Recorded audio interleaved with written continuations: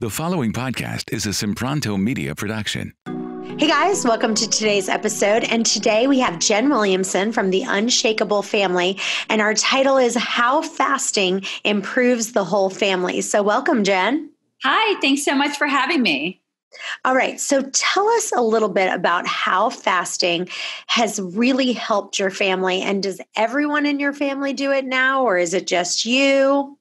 So great question. So both my husband and I fast regularly, and my children, I have 21-year-old twins, and they do sometimes. So for example, my son had some skin issues, and when he had the skin issues, he was fasting because it was incredible how much his skin healed almost instantly because his body was not using the energy to digest food. It was all for healing. So he does it if he has like a skin flare up.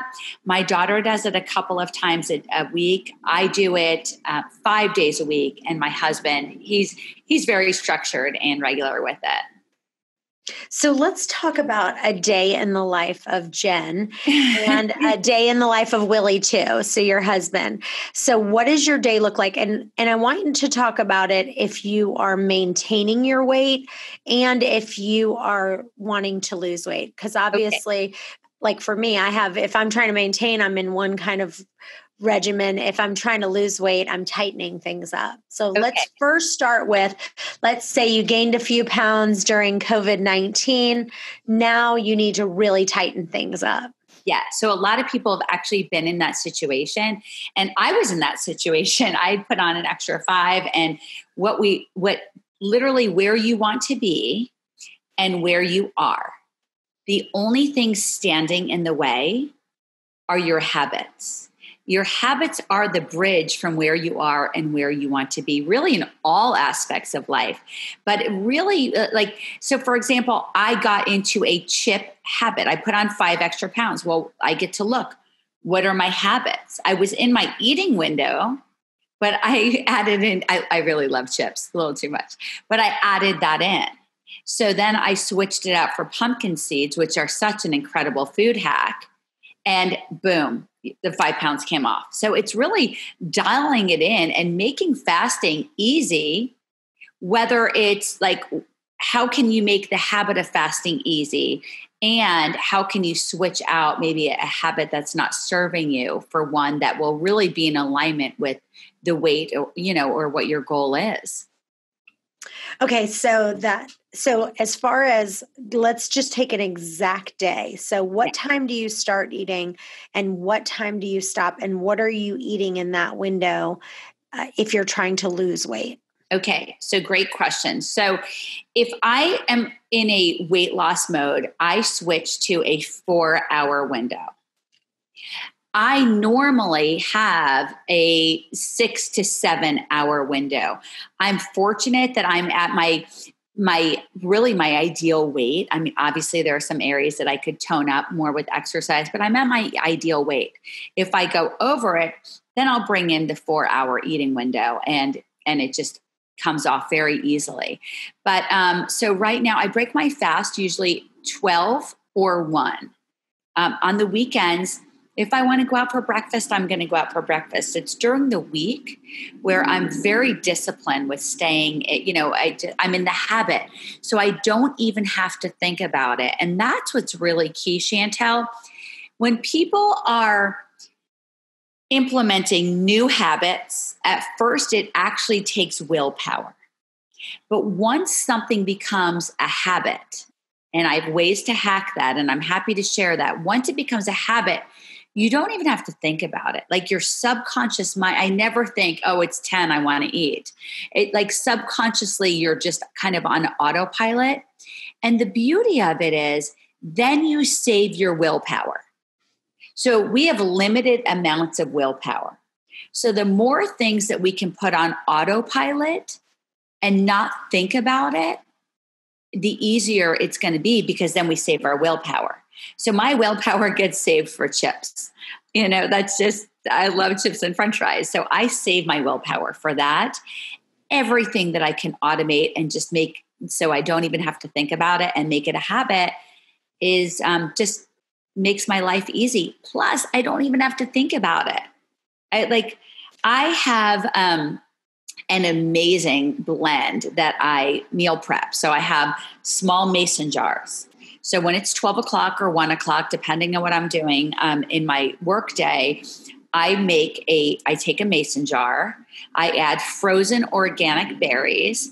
I add in greens. I actually own my own greens. I have hydroponic grow towers. I add like a salad in there along with like 1 scoop of an organic protein powder because I've meal prepped, I've made it easy, hemp seeds, chia seeds, maca powder, turmeric, dump it in, literally in 30 seconds it's made. I hit the easy button and it's my habit. So let's start from even before that, because I do want to talk to you about the coffee. I know you drink coffee in the morning. I know that you love that habit of waking up in the morning, kind of snuggling up and having a nice hot cup of coffee. And one of the questions that people say to me all the time is, I'm really doing well with fasting, but I have to have cream in my coffee in order. Like, I just can't do black coffee. I've tried it. It's disgusting. Yeah. And I know that both me and you, it's funny, we both used to have cream in our coffee. We both have switched to black coffee. And I will tell you one thing I do is I took coffee completely out of my diet. And then I just had green tea with hibiscus combination, which I love. But in the morning now, I might have, I've kind of added this in, is a half a cup to 3/4 of a cup of black coffee. But then in the afternoon, after I've finished my lunch, I actually do add some cream in my coffee. Sometimes it's non-dairy, sometimes it's dairy, a little bit of dairy in there.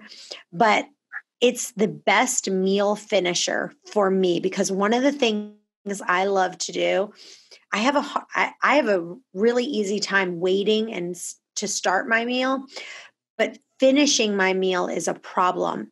And so I have found there's something magical about a cup of coffee with cream that literally puts a lid on me to finish. So I want you to talk about both of those. One, how did you transition from having no cream in your coffee, and what had to go on mentally for you to be able to do that? And number two, any other hacks that you've done to kind of put a lid on it when it's time to stop eating? What can you do to kind of go, I'm going to squash it right there? Okay. First of all, I love these questions. I was the person who was like, I will do everything perfect except for my creamer. And I was really there for years. And it was my husband that switched to black coffee. He's like, really? I love it. It's really good. And I'll tell you the way I hacked it. If I don't have to look at it. See, we also taste with our eyes. So if you have a lid, you won't even notice the difference, first of all, and you get used to it.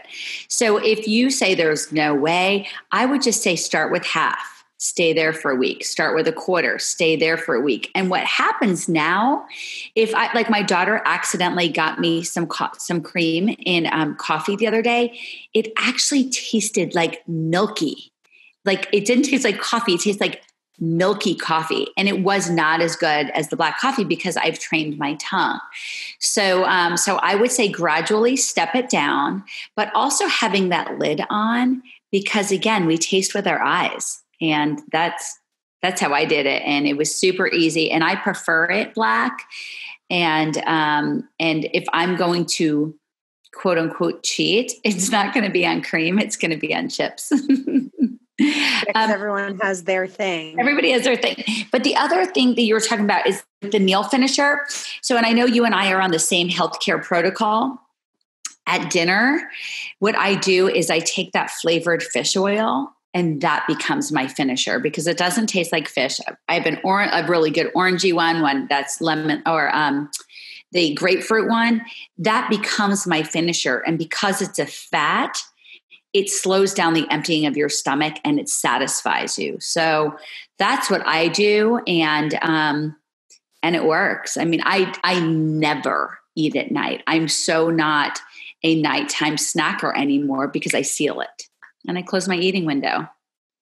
Okay, so let's talk about that because I would say right after people saying I have to have cream in my coffee, the second biggest problem is people say I can't help it. I have to snack while I'm watching TV, like I'm watching my dinner show. Yeah. I feel like I won't even enjoy my show, this is not me, Right. but I won't even enjoy my show unless I have popcorn or pretzels. I feel like I'm depriving myself if I don't have that. And I'm not willing to give that up. So, what are the options there? So I totally understand that because I love popcorn. I love chips. Like it's not even funny how happy I get with them. It's really kind of bizarre. And I get to have them. I get to have them on the weekends. And I'm also aware that they are pro-inflammatory. They cause inflammation. And you and I have had so many conversations about this. We are trying to really balance our omega-6 to omega-3 ratios. We want to have more anti-inflammatories than we have pro-inflammatories. So a way to do it is to swap the habit. You never get rid of something. Hacking is about swapping the habit. So in our family, unless it's a weekend, everything in moderation is fine, but making it a habit during the week, we have tea at night. And I probably have 20 different teas. It's a fun thing. Everybody gets to pick what they're in the mood for in the evening. We never have anything caffeinated at night.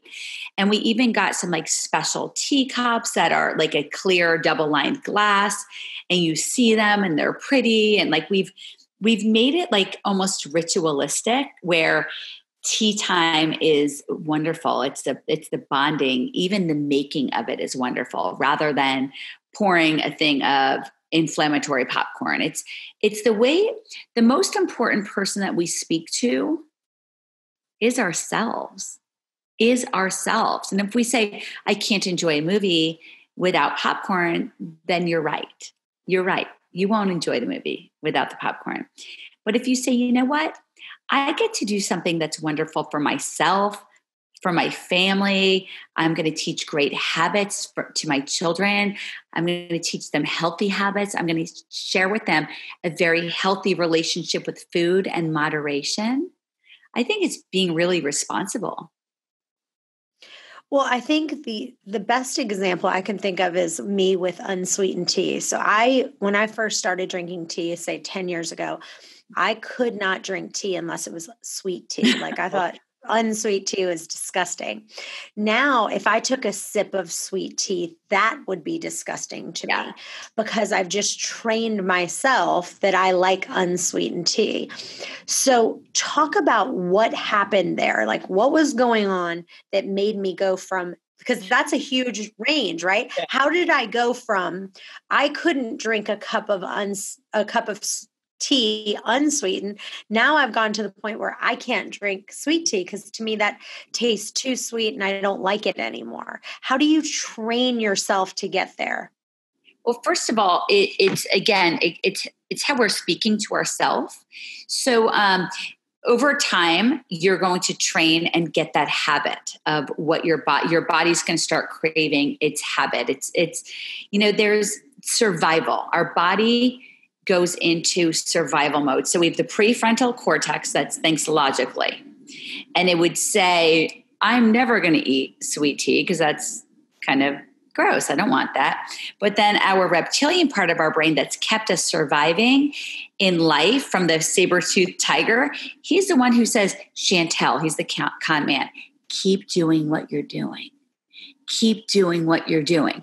And you end up with this brain battle where you say, oh, but I really should have unsweetened tea. I really should. And then you have the reptilian brain saying, yeah, but Chantel, it's so good. He's the con man. So what happens is during the brain battle, you stop the conversation. Because when the brain battle starts going, the con man's always going to win. He will weaken you. But when you say, I'm going to start having unsweetened tea, con man says, yeah, but you really want it. Oh, it's so good. You had a hard day. You had a long day. And you say, I'm not falling for that end of discussion. And then you distract yourself. And then you talk to yourself and you say, I'm going to feel so good when I get into this habit. I'm going to feel great. This is better for my body and I'm going to feel great. You stop that conversation. And that's really powerful. And, one of the things I teach with the Unshakable Family is not only is that with food, but that's like with everything in life. I mean, understanding the brain and how the con man, I call him the con man, the reptilian brain, how he just keeps you in what has kept you alive. It's really doing its job. But once you realize that it's going to keep you right where you're at, it's going to keep you at that same weight. It might keep you from not fasting. It might keep you from having sweetened coffee and breaking your fast, or having sweet tea. The other thing is, so for example, during this, if I were you, I don't like anything sweet because I've told myself I don't like it. And the reason why I don't like sweet drinks especially is because there's something that happens with your tongue. I think it's an enzyme called amylase. And it makes it, when you eat something carbohydrate or sweet, it leaves a film on your tongue. I don't like that. It's like most things are digested in your digestive system, like your stomach and your intestines. Well, when it comes to carbohydrates and sweet things, it starts in your mouth and it leaves like this film, and pay attention to it. I recommend that you do. And I literally feel like I need to scrub my tongue. So if I was to go on brain battle, I really like, for me, it'd be maybe more of a donut because I would never have a sweetened tea. I really want that donut. And then I can stop the brain battle by saying, yeah, my tongue will feel disgusting. No way. I get to have a black coffee or pumpkin seeds or whatever. Yeah. And it's all about creating that habit every time. So now I'm creating the habit of having that coffee to finish my meal. So I like the slightest second that I'm starting to feel full after my meal at lunch. Now I'm having that coffee. I'm adding a little bit of cream. I'm not being deprived. In the morning, I'm having that black coffee, but I'm getting to enjoy my coffee with cream later on in the day. And there's what I want to point out though, Chantel, because let's say you didn't get to that ideal weight. You weren't there. That's when you get to zoom out and look at your habits. And you say, what can I substitute? And let's say you were at that last 5 or 10 pounds. That's maybe when you say, you know what? I'm going to make that coffee black, or I'm going to make that a tea, or maybe like for me, the 2 days where I can eat whatever I want, maybe I get to make that one meal or one day. So it goes back to where you are and where you want to be. The stepping stones, the bridge, are the habits. So if there's still a gap, put your habits under a microscope, pick 1 or 2 that you could substitute out, and then it becomes a habit. It's autopilot. Save your willpower. So I want to read you a verse that I read this morning. It's in 1 Corinthians 9:27, and it was in the Message Bible. What? I was reading Corinthians this morning as well. This is what it says. It says, I don't know about you, but I'm running hard for the finish line. I'm giving it everything I've got. No sloppy living for me. I'm staying alert and in top condition. I'm not going to get caught napping, telling everyone else all about it, and then missing out myself. I thought, wow. First of all, I was in the Message version of the Bible, and normally I read like the NIV version. But I read that and I was like, wow, that was really, really powerful. In the NIV, it says, no, I strike a blow to my body and make it a slave so that after I've preached to others, I myself will not be disqualified for the prize. But I just thought, wow, that is really, really good for us to kind of say, hey, what is the finish line? How do I get myself there? So any kind of tips to one of the things I see people doing is they start out so strong, right? They're heading for that finish line and they're like, yes, yes, yes. Day 1. Oh yeah, I'm fasting. Day 2. And then they just kind of plummet. What kind of things can they do to keep their eye on the prize where they can get themselves to that finish line? Well, I think making it part of your habit, because the more in alignment we are with what we want to have in life, that goal, the more likely it's going to happen. So making it part of your morning routine, making it part of your vision that you maybe read every day, becoming in alignment with that. Also, I'm in the habit of reading really great business books, and then my brain just converts it into other things. So I can read a business book and maybe my mind is converting it into parenting or being a spouse, or this particular one, it's called The Big Leap. And it's a business book, kind of maybe business life, but it talks about how we have upper limits in life, subconscious upper limits. And they're talking, I think in this book, if I remember correctly, because I read it years ago, they're talking about how we almost have this subconscious ceiling with wealth or happiness, joy, but we also have this subconscious ceiling with our weight. And it's almost like a thermostat that has been set. And unless we are super intentional about turning the thermostat down by creating a new vision, being in alignment with that goal, and then having the stepping stones, the habits to get there, we'll keep our thermostat subconsciously at a certain level. So, for the people fasting, The Big Leap is absolutely fascinating. It's a fascinating book, and I highly recommend it. And I think it'll give insight of how subconsciously we have this thermostat set, and we find ways subconsciously to sabotage our goals so we can stay playing and living the way our reptilian brain has kept us surviving this whole time. Hey guys, one of the things that will take your weight loss to the next level is coaching. You can either work one-on-one with me or one of our certified private coaches. If you'd like, you can schedule your free call. It's a 10-minute strategy call just to see if coaching is going to really take you to the next level. Don't just take my word for it. Listen to this recent review a happy coaching client sent in. Thanks so much for your help and guidance. I never could have done it without you. The other thing is listening to the audiobook. Listening to the audiobook and getting the video course that I've done, people are seeing dramatic results. If you just listen to the audiobook 30 minutes a day over and over and over again and get the video course, go to chantelrayway.com and check out the video course. You won't be sorry you did. Yeah, that is a really good book. And I remember it basically, it's been a while since I've read it, but I remember it talks about that we don't believe we deserve to be happy all the time, right? So we cap our levels of joy for no reason.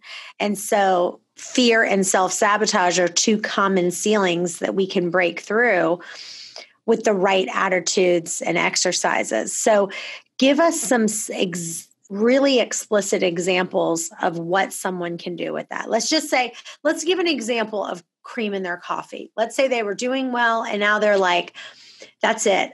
I'm going to start drinking cream in my coffee again. I was doing maybe a 6-hour window. Now I've creeped up to a 9-hour window. I've, maybe gained 5 or 10 pounds.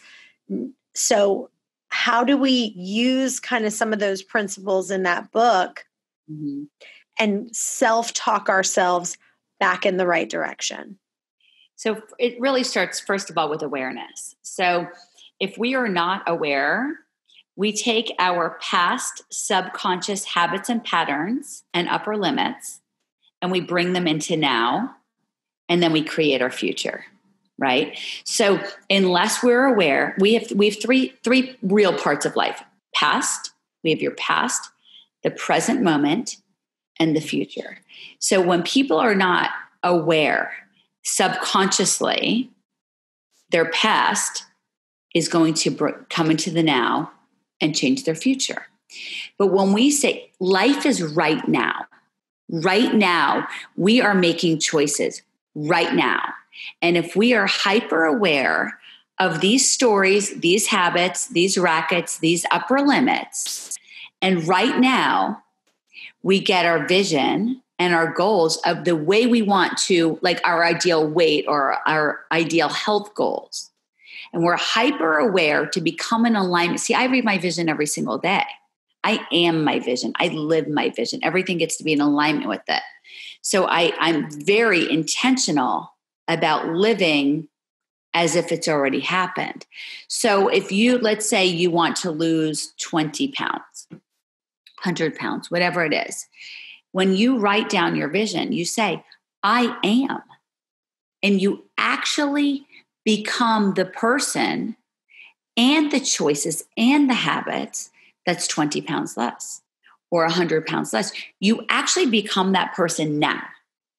You don't let the subconscious mind from the past, from some of it's childhood. I mean, like I love chips from my childhood because I didn't get any. So I eat them. I'm like, why is this making me so happy? So anyway, they were kind of like the big treat, the big prize. So I think it's about being intentional, super, super intentional and being the person that is 100 pounds less, that is 25 pounds less, 25, whatever. And saying, I am them, and thinking as if you already are, making those choices now. Life is now. Mm. Yeah, I remember in that book, it was talking about how there was, a guy, I think his name was Roger Bannister, and he broke the 4-minute mile. And like before that, people believed that it was physically impossible before he did it. And then as soon as he did it, it was like all these other people were breaking that 4-minute mile because they were like, oh my gosh, it can be done. And it's all a matter of who are you surrounding yourself with? Because if you've got other people around you in your family, let's say, that are saying, it's not good for you to be fasting for this long or something like that, now they're creating fear and self-sabotage into your life, which subconsciously, once you're starting to do well, now all of a sudden you're going, well, maybe I should have a little something for breakfast. Can you talk about that at all? Yeah, so it's interesting because usually it's the most uneducated people in a subject that have the strongest opinions. So like time and time again, you're going to see that. Like people who really don't know about a subject are going to be so opinionated. So, I also look at the I know that to be true. I believe that to be true. So I can either adopt that in, or I have the choice to say, you know what? I understand they don't have the education. Maybe they didn't watch Chantel's podcast or read her books, and that's okay. That's okay. It's not about. It's not about. I don't have to take that in. But I will say, I think it is very important to be around people as much as you can that are in alignment with you. So my girlfriends, we exercise together. We eat organic food. We eat good food. We'll get together on the weekend and have organic chips. But, during the week, we all have really good habits and, similar vision. And, if I had a girlfriend coming over during the week with a burger and fries, that'd be really like, that would not benefit me at all. And I would need a lot of willpower to not eat those fries. So I purposely position my life where it becomes very easy. It's easier for me to grab the pumpkin seeds or the macadamia nuts than it would be a cracker or a chip. Well, that reminds me of one of my favorite quotes by Babe Ruth. He says, the loudest boos always come from the cheapest seats. Have you heard that quote? I love it. That's not good. The loudest boos always come from the cheapest seats. Well, but invite them, give them a copy of your books. I mean, your books are amazing. I mean, my husband took your advice and literally at 50, he'll be 50 in a few months. He's in the shape of his life. And and it was really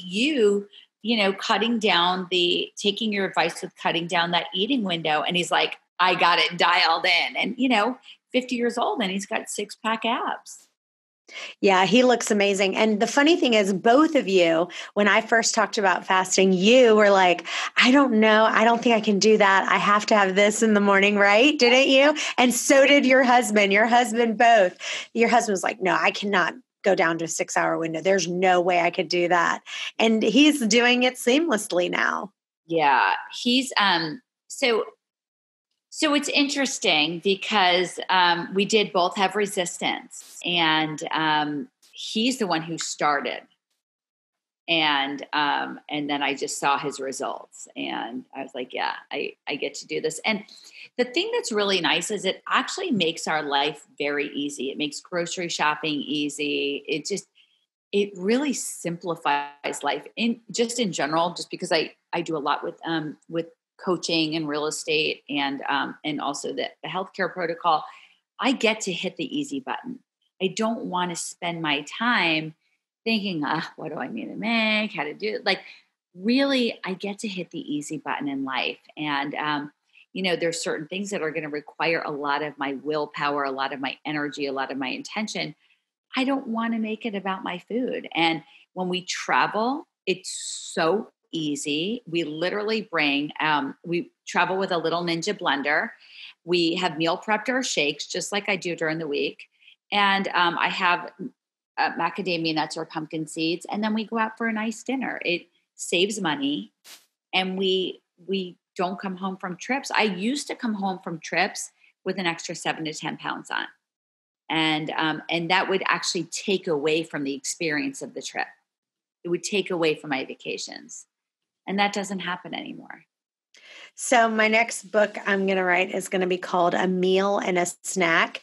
And for me personally, when I'm the thinnest, I'm eating one meal and one snack. And that snack can be either a smoothie, something around, 200 or 300 calories, something in that ballpark, or, not that I'm counting calories, but if you had to know how much food I'm eating in that window, I'm not sitting down eating 2 full meals. I'm eating one meal, and then I'm eating more of a tasting is what I call it. It's a meal and a tasting. So besides that smoothie, for you, because you guys have that smoothie a lot during the week, right? Yeah, it's so packed with nutrients. Like, yeah, during the week, it's habit. I have it. And I'll switch it up. Sometimes I'll do flax seeds. Sometimes I'll do hemp seeds. So what I do is I take the protein powder, and I'll even alternate the protein powders, but I get a really good organic one. Living Fuel has a great one. But I have other ones that I love as well. And I'll only do half of the serving, but then I add in the chia seeds, the hemp seeds, the flax seeds, the whole salad. I'll add in MCT oil, or I'll just throw macadamia nuts in it, or cashews. And so you want to change things up. So although I'm saying I'm kind of doing the same thing, I do add variety I also add variety with organic brands as well. I think that that's just healthy in general to do. But there's so much freedom that comes with it, like freedom. I get to eat what I want on the weekends. I get to have the meal, and I get to be at my ideal weight. So let's say you're going out to lunch, and you're kind of going to a real fancy restaurant for lunch for a friend's birthday. And so for then you're having like a bigger lunch. How are you adjusting for dinner if you're having kind of that bigger lunch rather than the smoothie? So I always will adjust. And also kind of depending on where I am in my like, I have a 5-pound window. So if I'm, at the higher of my 5-pound window, I might have the smoothie for dinner, or, cutting out any complex carbohydrates with dinner. That just having my protein and my vegetable and the fat. And, but when I'm really dialing it in, I'll give myself permission. I'm going out with my girlfriends, wherever we're going. Like, I can eat pizza for lunch if I wanted to. And I get to compensate for it in the evening and be mindful about my eating window. Hey guys, I wanted to tell you I'm offering a free weight loss virtual Bible study. Now is the perfect time to focus on understanding true hunger and fullness and learn what the Bible has to say about it.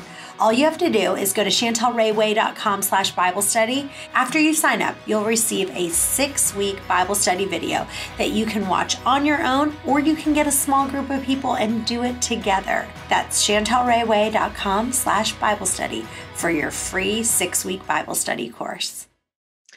So anything that you've done as far as fasting goes that has really improved your family relationship, like looking back on it, how has it really improved your family as a whole? Oh my gosh, I love this. Okay, so when we feel good about ourselves physically, like the way we look, and when we feel good about ourselves, like mentally, like you're feeling good because you've exercised, it's so good for your brain. It's so good for your body, for your cells, like on a cellular level, you show up differently. You really show up differently. So everybody in my family exercises in the morning, unless my son works at an organic juice bar. If he's working in the morning, he'll do it in the evening. But our goal is to start our day with getting morning momentum. When you've made that investment in yourself with your time and your energy first thing in the morning, you're less likely to cheat because you've already made a deposit, an investment in yourself, and you don't want to undo it. So you just get the momentum of being positive. You start your day off with completion energy. You feel good. One of the things I talk about in the Unshakable Family is morning routines, building it on what you're doing subconsciously anyway.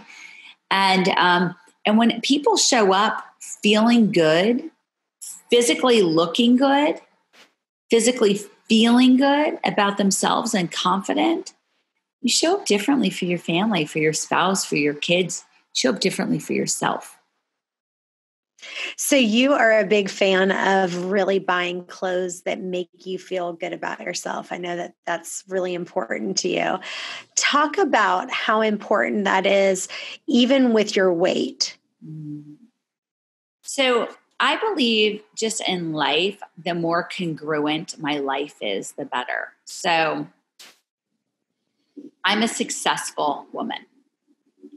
The more I look that way, the more I feel that way, the more people I'm around that are like that, the more books that I read that I get to learn from, the more people that I get to share with and level them up, the more I become that. So, not only do I want to look a way, I don't dress for other people. It's for me. How do I want to feel? And it's even my home. Like, how do I want my home to feel? It's really about being congruent. So, we've talked about this before. It's the tide that raises all ships. So when I'm feeling really good, and my weight is where I want it, and my business is doing really good, it's like it just takes one of these areas. My family's doing really good. Everything starts raising. And there's a lot of power in that. And again, with any one of those, if somebody says, my business is doing great, but my family's not doing great, look at the habits. Look at the habits. Or my family's doing great. My weight is perfect, but gosh, my business is not doing good. Look at the habits.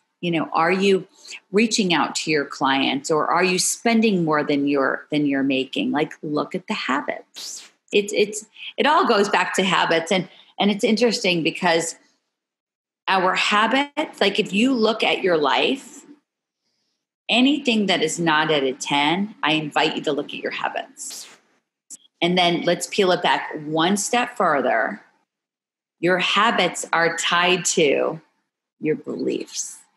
And a lot of these beliefs are even subconscious.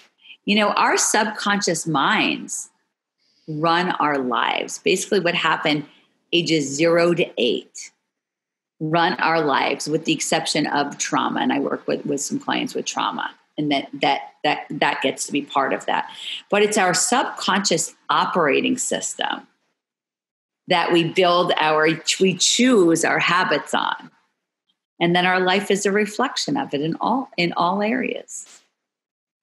Yeah, I really believe that. I don't think people really look at your subconscious as much as they need to, especially with weight loss, because I do believe we do have this subconscious idea of how much happiness we deserve. And we kind of say, okay, well, when I'm really thin, then I'm really happy. And we tend to maybe ruin ourselves for no apparent reason.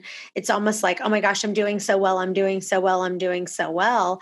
And that's where that upper limit mindset comes in, where we create kind of unnecessary issues that we don't need to, because we feel like, oh, I'm doing so well.